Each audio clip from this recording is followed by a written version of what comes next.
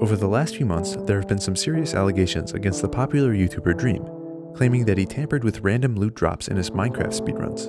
So the Minecraft speedrun moderation team, in a combined effort with mathematical experts in our community, have launched an investigation, which is culminating in the release of this video and a statistical analysis paper that thoroughly examines the case and accounts for bias.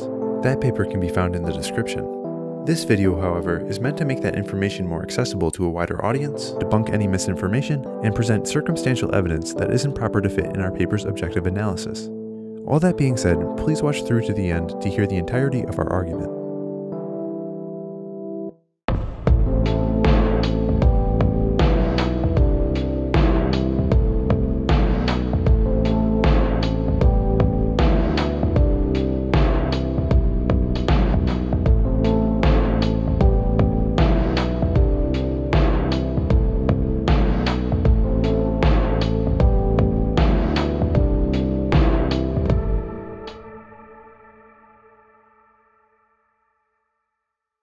On October 16th, speedrunner Minecraft posted data he collected from 6 consecutive live streams of 1.16 random seed glitchless speedruns by Dream from earlier that month. The data he collected was reviewed by several members of the mod team, and it showed that random piglin barters performed throughout these streams yielded significantly higher ender pearl drop rates, Dream getting an astounding 42 successful trades out of 262 possible trades. These results are exceptional, as they are not only substantially greater than their expected values, but perhaps more notably, substantially greater than the rates from other top-level runners. But just how rare are Dream's trades? To answer this, we first need to look at some basic statistics, specifically at these models called binomial distributions. The goal of a binomial distribution is to show how likely a random event happens if that event only happens a certain percentage of the time. To get a better understanding of these distributions, let's take a look at a classic example, flipping a coin, to see how it works. It's common knowledge that when you flip a coin, it's a 50-50 chance it either lands on heads or tails. But obviously, if you go to flip a coin right now, it's pretty likely that you'll get something like 3 heads in a row, or at the very least something that doesn't fit the 50-50 ratio immediately. Taking this to the extreme, getting something like 37 heads in a row would be pretty rare, while getting something like 17 heads mixed with 20 tails seems about average. What binomial distributions do is quantify just how lucky any one of these scenarios is. Let's take the case where you flip 10 coins and want to see how likely getting any particular number of heads is. Here you can see for each number of heads there's a certain height, which represents the probability that after 10 flips, that's the number of heads there are. So for 6 heads in 10 flips, this is the chance of it happening. But say if you want to look at the chance of getting 6 heads or better, you can add all of these probabilities to get the combined chance. Binomial distributions don't only work for coins though. In fact, every event that either happens or doesn't because of some probability can be modeled through binomial distributions. This is great since we want to understand the odds of getting repeated pearl trades from piglins. The major difference between pearls and coin flips is that pearl trades only have a 4.7 chance of happening, which shifts the distribution to the left considerably and makes the slope a lot steeper. Alright, hopefully I didn't lose you too much in the math, but now we have the proper skills to understand speedrunners' odds of getting pearl trades over time. But before we get to Dream, let's take a look at another top runner. In fact, he's the luckiest runner we could find, Illumina. Over the course of 5 streams in September and early October, Illumina was able to trade 323 gold with piglins in his RSG attempts. From that 323 gold, he got 20 pearl trades. Let's model this with our binomial distribution to see just how lucky Illumina got. Plugging Illumina's trading results into the formula, we get an approximate value of 0.09. This means that there's only a 9% chance of getting 20 or more pearl trades with 323 gold, placing Illumina above 91% of other runners. This is really lucky, but Illumina most certainly did not cheat to get these odds. These kinds of numbers are expected when you think of the total number of runners doing attempts. For instance, say about 1,000. Since 1 in 11 of those runners will get comparable luck, about 90 other people did just as well or better than Illumina. Did Illumina get pretty lucky? Yes, although any statistician will tell you that 0.09 is just a small statistical deviation. But that's just for 20 in 323. Let's take a look at Dream's odds. This isn't exactly a good look. Across 6 streams, Dream bartered 262 times and got 42 pearl trades, which when plugged into the formula comes in at 1 in 177 billion. It might be a bit difficult to visualize just how unlikely these odds are, so we thought it would be useful to put Dream's rates in context with other speedrunners. So members of our community watched through hours of runs to gather data the exact same way Dream's was collected, and we created this graph which shows barters against pearl trades. Dream is just miles above anything remotely comparable or even reasonable, assuming his rates are the vanilla values. This information has been public to an extent for over a month now, and Dream has released a document trying to refute the idea that he cheated. The main thing he's saying is that the data collected was biased in some way, so the extremely high figures in the billions aren't correct. So let's take a look at some of these supposed biases. The first major argument that Dream has pushed is that the data is biased because of a stopping rule.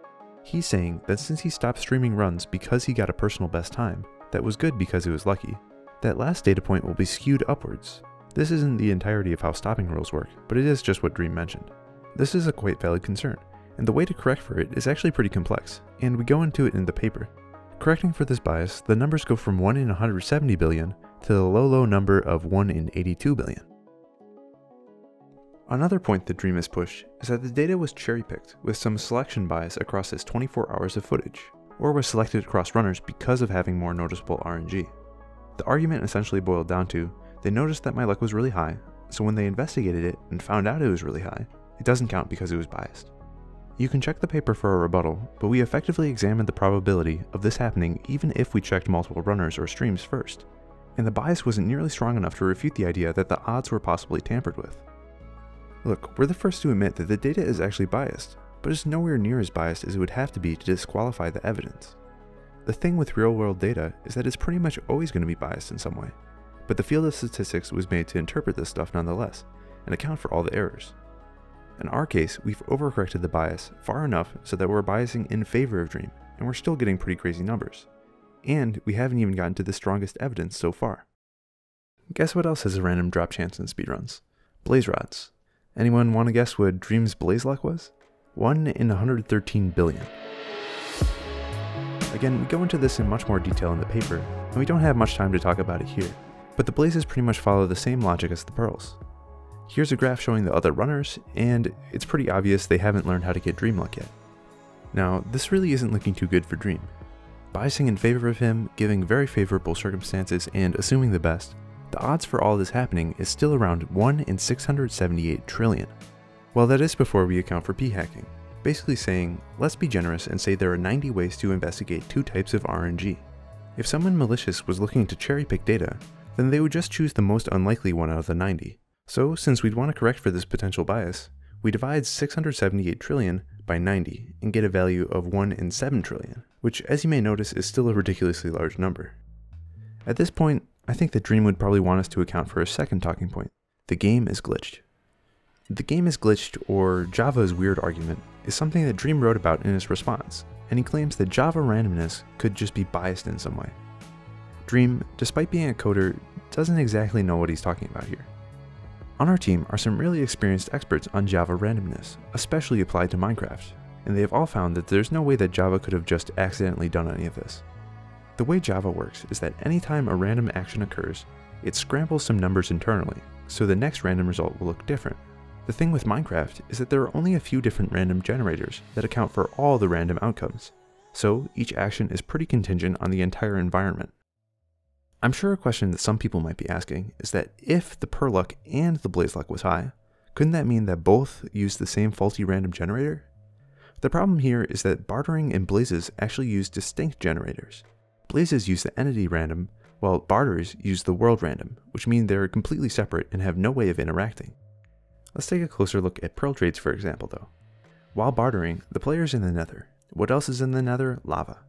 Lava also happens to use the world generator, just like the pearls, and there are thousands upon thousands of lava blocks constantly shifting the random generator all over the place, which makes it an extremely entropic environment.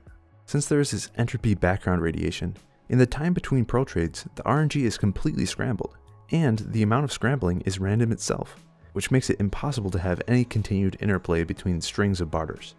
Additionally, there are just some mathematical reasons that mean pearl drops can't influence one another, so there's really no way these numbers could just be the code's fault. This begs the question, since it looks like Dream might have cheated, how could he do it? Considering he was streaming at the time, left a lot of people with the idea that there was no way he could have faked a run. This probably stems from the idea that most fake runs in the past were done via splicing, which is pretty difficult to do when you're live streaming and interacting with chat. But the most likely scenario is that Dream used some mod or data pack behind the scenes in such a way that would be undetectable to a naive viewer. This becomes a bit more suspicious when you consider that Dream was using Fabric, which is a mod loader that a lot of the community uses for performance increases. From Dream's log files, we can see that he had enabled Sodium, a perfectly legal FPS boost mod like Optifine, and the Fabric API, a mod creation tool. Dream denies that he has any knowledge of how to create mods or do modification with Fabric. We asked Dream for his mods folder specifically so we could check for any modification, but he was unable to provide any evidence since he says he deletes the contents of his mods folder pretty regularly. In Dream's statement, he's acknowledged this and said there is no way to 100% disprove that he didn't cheat by modifying files. Still, there are many people out there who are probably wondering, why would Dream cheat? Personally, I have no clue. It seems like a pretty stupid thing to do, but we can speculate and look at previous cheaters for information. By the way, this section is not supposed to be a part of the objective analysis, and has no influence on the mod team's decision, but considering how Dream Twitter reacted when the news first broke, combined with Dream heavily focusing on this point himself, we thought it would be worse not to address it. Dream is on the record for hating 1.16 speedruns, considering the enormous amount of luck involved. In the past, he had gotten frustrated with just how lucky the standards for world records had gotten, openly contesting the validity of Corbanus' world record, which was verified as the first sub 15-minute time. Before coming back to live streaming speedruns, Dream stated that he would stop running 1.16 and focus on 1.15 if he came back at all. And honestly, I agree with him. The RNG is pretty ridiculous for these categories. But just keep this anti-RNG sentiment in mind though, as we take a look at the precedent in other games. Carl Jobs is a speedrunning documentarian, and he's a lot of experience covering illegitimate speedruns and their perpetrators. Here's an excerpt from a Carl video that I thought summed up the historical context really well. It may seem counterintuitive, but you'd be surprised at how often some of the best players inevitably try to fake runs. You might think that having the talent to achieve a world record would make somebody less susceptible to cheating, but it often works against them. Having talent tends to make people feel entitled, and when the game they play doesn't give them the luck they need, they become increasingly frustrated. On top of this, having talent and deep knowledge of a game makes you a better cheater. The fact that better players make better cheaters means that arguments such as, he's such a good player, he has no reason to cheat, are fundamentally flawed. When Billy Mitchell and Todd Rogers were exposed as frauds, this was one of the most common arguments their defenders tried to make. If anything, having a better understanding of a game makes you more likely to cheat. This is why at the top level, proof standards are so important. I know the idea of Dream cheating can be unsettling to as many fans out there. I mean, I like the guy too. At the very least, maybe this does pose a plausible motive. Even if Dream wasn't looking for any placement results, getting good RNG is just way more fun and entertaining to watch. You can't really fault the guy for wanting a more enjoyable casual experience. The only problem is if he was passing it off as an officially legitimate speedrun. Again, our collective decision as moderators is just based on the objective math, not the theories or feelings around it. But by every metric we've tried, it seems that Dream's odds are just unexplainable. In closing, I want to address one important point raised by Dream. As Dream likes to point out, just because the odds of his luck happening are in the trillions, it doesn't mean that's the same chance of him cheating. I mean, with Illumina's considerably lucky 92% odds, it doesn't mean that there was a 92% chance of him cheating. But the thing that Dream misses is that the odds for the event and the odds for cheating are still correlated. If you perform an infinitesimally unlikely event, then you can be extremely confident that something went wrong that allowed it to happen. Just because something is possible doesn't mean that it's at all feasible. Here the numbers are just so large that they outweigh any conceivable subjective opinion. I'm sure that lots of Dream fans out there will naturally defend Dream, despite the evidence. After all, the more confident you are that Dream wouldn't cheat, the less this evidence should convince you. But you would need to be almost impossibly certain that Dream wouldn't cheat in order for this not to be convincing evidence. Even giving Dream the benefit of the doubt as much as possible, as moderators, there's no real option other than to deem these runs as illegitimate.